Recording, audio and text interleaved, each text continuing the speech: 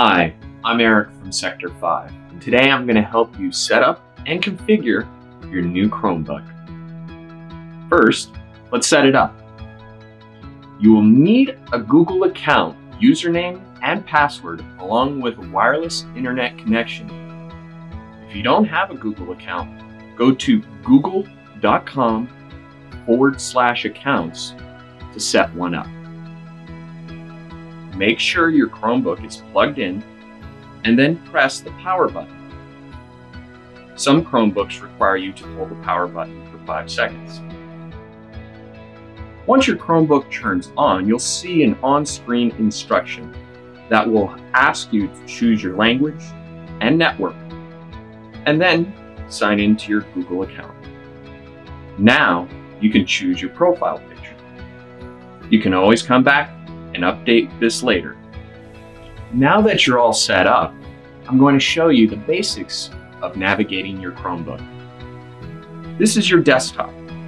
Your Chromebook's desktop does not include icons. On the bottom of the desktop, you will see what is called the shelf. This is where you can access apps that are currently pinned or running. On the bottom right is the status tray, which contains quick access to your settings. On the bottom left, you will see a circle icon. This is the apps launcher. To view all of your apps, click the apps launcher and then the apps icon. To create a folder of your apps, just drag one icon into another, like so. And for easy access, you can pin them to the shelf by 2-finger clicking the icon and selecting Pin to Shelf. To view your Chromebook status and settings, open the status area in the lower right-hand side.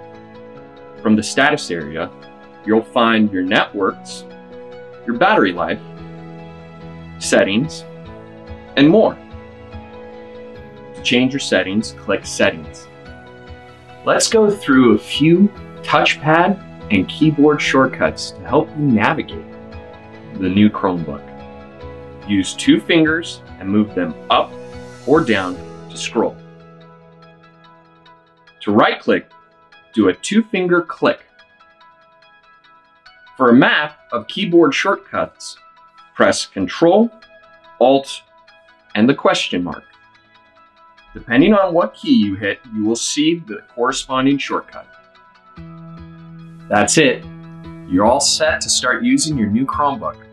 For more information, visit the Google Help Center or download the Google app. Thank you once again for purchasing a Sector 5 Chromebook.